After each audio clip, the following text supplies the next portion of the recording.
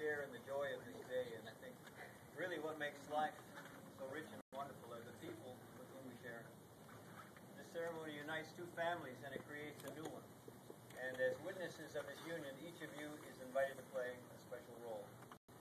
You've heard their promises, and I know some of you have made similar ones yourselves. So you know that saying these words is one thing, and then living them out day by day is something else. I don't think any of us really makes it alone in life. We all need the love and support of our friends and our families. So having witnessed these vows, I'd like to invite each of you to also make a vow. Will you, their family and friends, do all in your power to support their marriage in the years ahead? And will you promise to encourage them that they may fulfill the vows they've made today? If so, say, we will. We will. And would you join me now in a prayer blessing? Gracious God, we pause in these moments in thanksgiving for the gift of life, and especially for the gift of love in our lives, for the love of family and friends, and for the love expressed between Jennifer and Jamie, and for their commitment to share the rest of the journey together. Bless them that they may have the grace to live the promises they've made. Be with them through all of the difficult and uncertain times that come to every life and every relationship. Give them wisdom and understanding, patience, and good humor in their role as parents. May they be quick to forgive.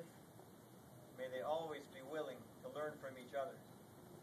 And may they keep love alive through all of the days to come and find in each other always the joy they have found today.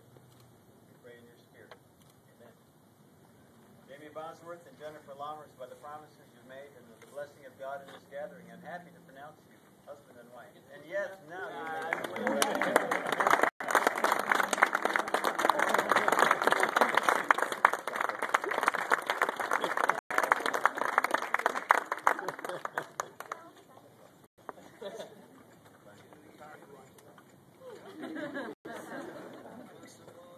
Ladies and gentlemen, it gives me great pleasure to present for the first time as husband and wife, Jamie and Jennifer Bosworth.